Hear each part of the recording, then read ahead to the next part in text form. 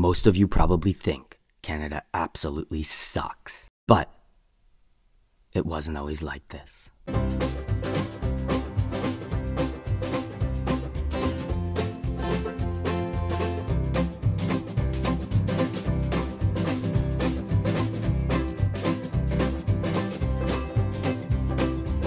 Yes, these are French Canadians.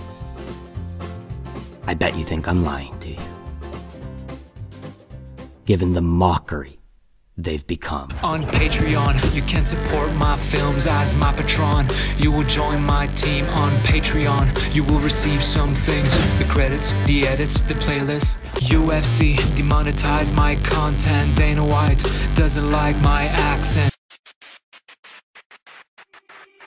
今天看齐，墙上写着秦香莲的32岁了，转个当朝，驸马郎的旗帜王啊，满皇上的回2岁了，转个当朝。今天看齐，墙上写着秦香莲的32岁了，转个当朝，驸马郎的旗帜王啊，满皇上的回2岁了，转个当朝。今天看齐，墙上。God damn it! I don't know what it is about your face, but I want to deliver one of these right in your sucker. YouTube. A new player entered the game.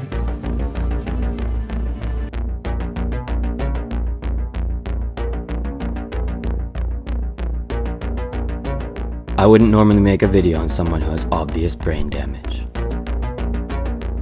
Patrick Gavia, the UFC's worst documentarian.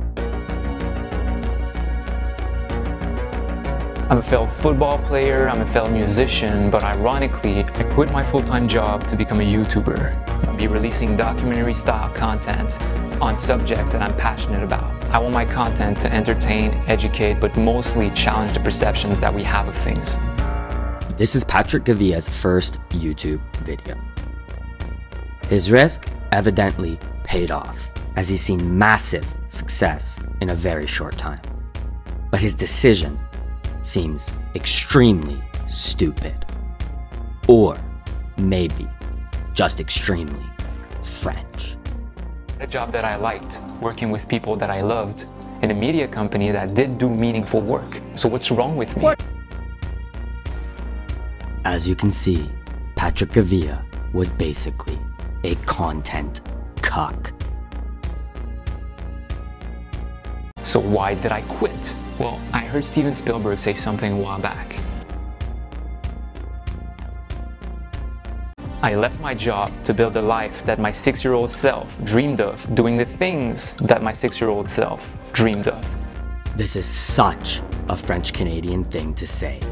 They are all art school rejects. Half the city of Montreal is unemployed artists. They actually think jugglers and mimes have social value. Pay attention to Patrick's spastic hands. We were supposed to get married this summer, but the pandemic happened, so we pushed it to next summer, and I just quit my job. Yep. So, no pressure.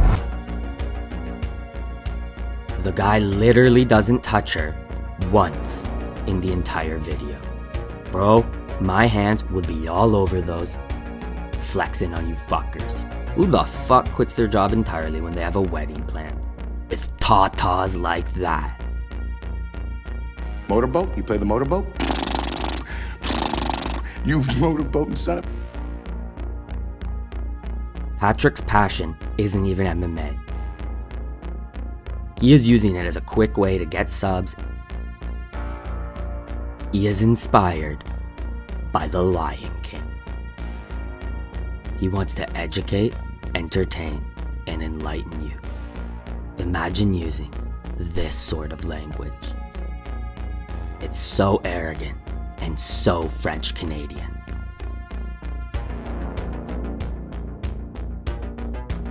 He also doesn't do any of his own work. He has 3 full-time and 1 part-time employee. He pays people to do 2 weeks of research, briefly goes over this, and hands it off. How this is a significant time investment is beyond me. Not only this, he complains about being demonetized.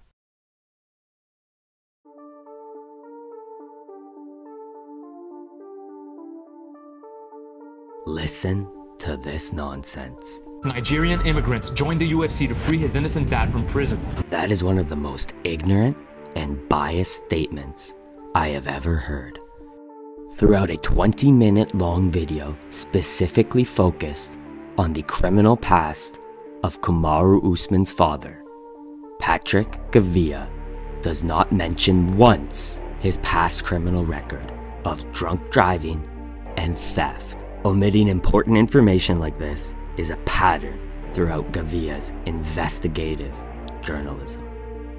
Missing this is inexcusable. In fact, it's impossible. It's the first thing that comes up on Google. Note how Gavia intentionally misrepresents this story.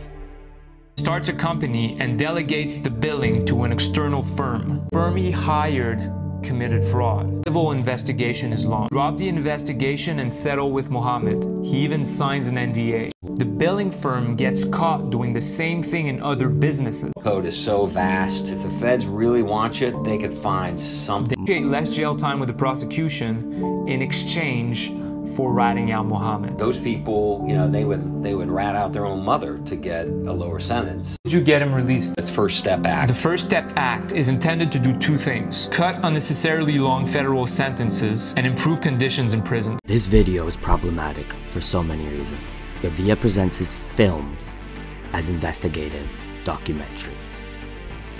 Yet he does not even do his own research, and apparently, neither does his team. Second, he, or more likely his team, omit vitally important information either through incompetence or malice. He is basing the thesis of his documentary on nothing more than the word of Usman and his criminal father. Besides this, he provides no evidence apart from a brief interview with the defense attorney retained by the Usmans. This man's job is to run public relations for his clients. This was a golden opportunity to press the man on the facts of the case, but Patrick sits there with this look on his face. On top of not even asking a single tough question to this lawyer, he does not reach out to the district attorney's office or prosecution for their side of the story, nor does he attempt to access the discovery from the case. The discovery is quite literally the fucking facts.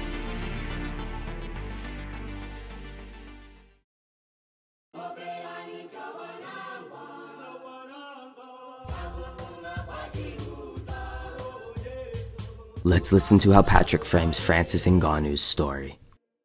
How does a 10-year-old sand miner from Africa become the scariest man on the planet? Francis gets kicked out of school because he can't afford the supplies. From the age of only 10 years old, he starts working in a sand mine.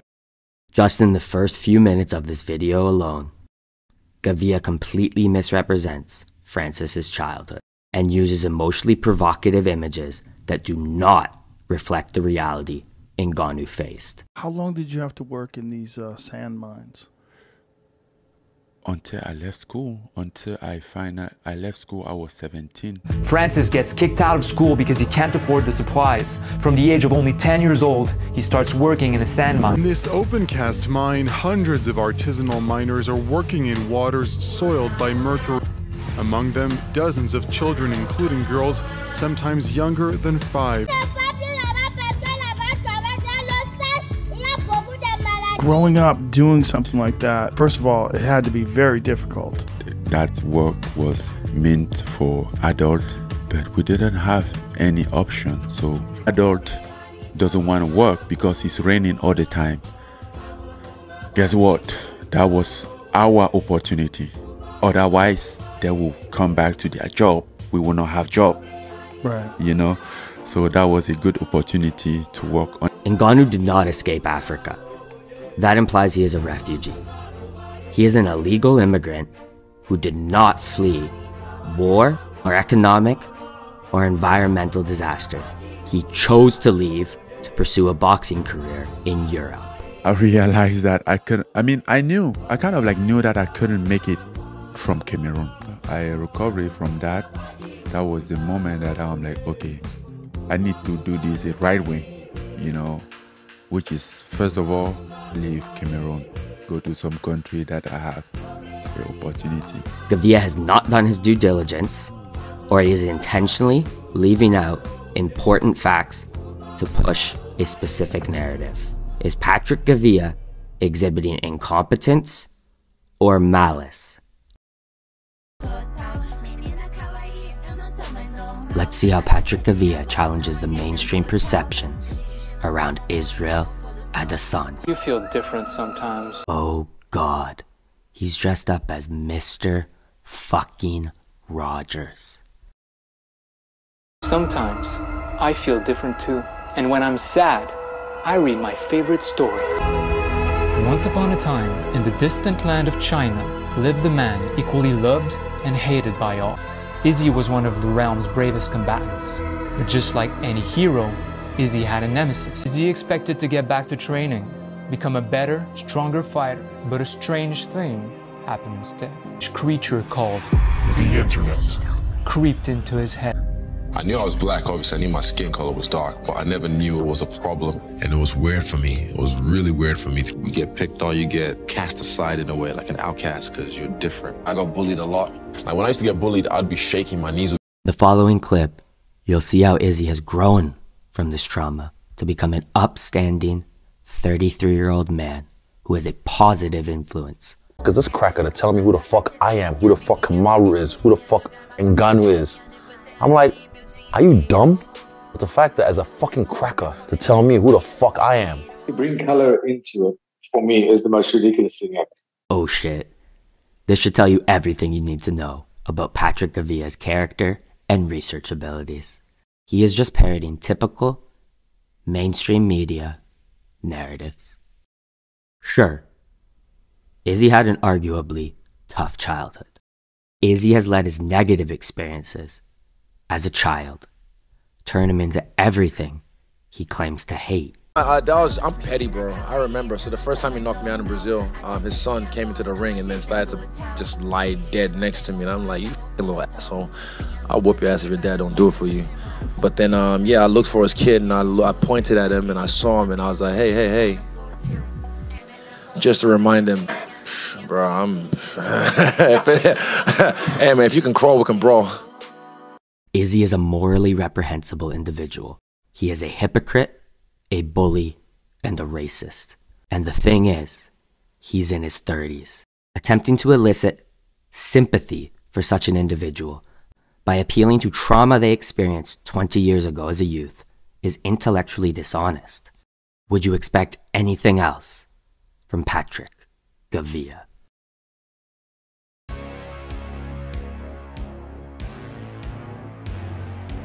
I won't exhaust you all with examples. I think the bias in Gavia's documentaries is apparent, especially when compared to how he frames the stories around certain fighters. Yes, Dustin Poirier can be a bit of a sore loser, and he used to get into fights as a kid. But he lives in the same town that raised him. He is with the same woman who always supported him. And he gives back to the community that gave to him. It's also worth noting how Patrick Gavia frames Covington's story versus Usman's. But to top it all off, look at how he attempts to portray Jon Jones.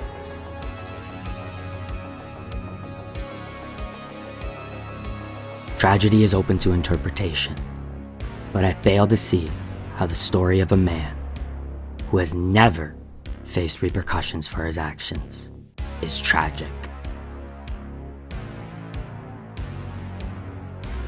A black man can't drink, getting elected into the Hall of Fame, and now this is what I got. Do you?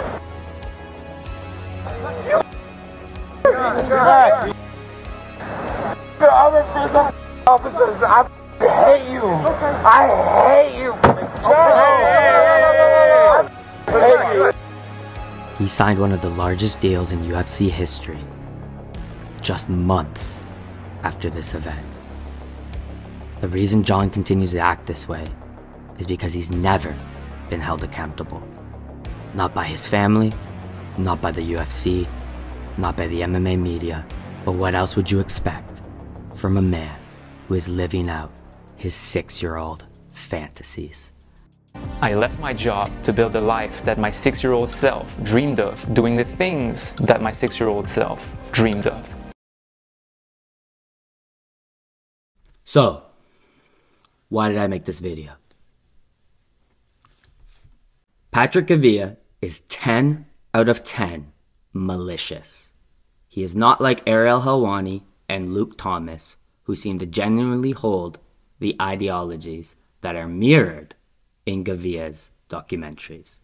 He doesn't care about MMA. He doesn't care about black people. He doesn't care about any of the narratives he pushes. He is desperate to be a director, a filmmaker, an artist. Patrick Gavia is an opportunist of the worst kind. He isn't incompetent. He's calculated and malicious. The MMA community absolutely deserves better. Dime, papi. Dime, mami.